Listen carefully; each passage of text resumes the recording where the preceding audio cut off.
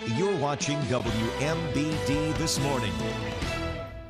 Welcome back. Central Illinois Reads has a big visitor coming tomorrow night. That's right, and she's coming to cover a myriad of topics. And here to tell us who's coming and what the evening entails is the program manager and head of Central Illinois Reads, Alice Johnson. Thank you so much for joining us. Thank you for having me. Absolutely. Okay, so we have to know who's tomorrow's guest of honor. So we have Laurie Halse coming tomorrow night, and she, New York Times bestseller, multiple award winner, multiple award nominee, I mean, too many to name.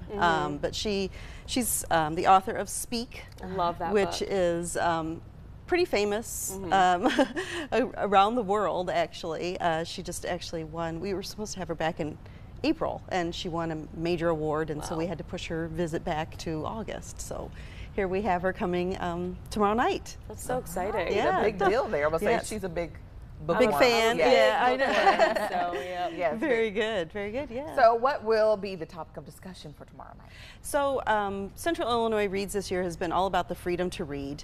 We've focused on challenged and banned books, and so Laurie is kind of the front runner on some of her books being challenged and banned, and so she's going to tackle that topic, which is not an easy one, as we all know, but she tackles it with sensitivity and humor, and she's just an all-around great person. So basically, freedom to read. That's the bottom line. Sure. Well, with that being said, how is book banning affecting Central Illinois, and what is Central Illinois Reads doing to fight against that?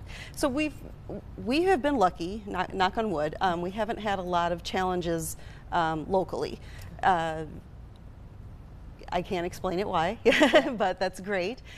So we are just, as a committee, making sure we get the word out about the freedom to read and to be able to make your own choices, what you want to read, whether that's parents with children or adults for themselves, whatever the case may be. We feel that our job is just to get the word out there to say, hey, make your own decisions and don't tell other people what they can or can't read. Right, very good. Yeah.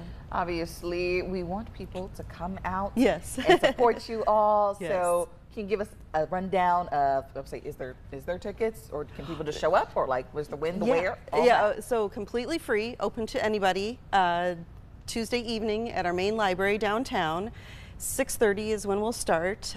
She'll talk for about an hour-ish, do questions and whatnot. And then we also have 2 of her books for sale that they're only $10 a piece. Oh, so it's a wow. bargain. $10 a piece, cash or check.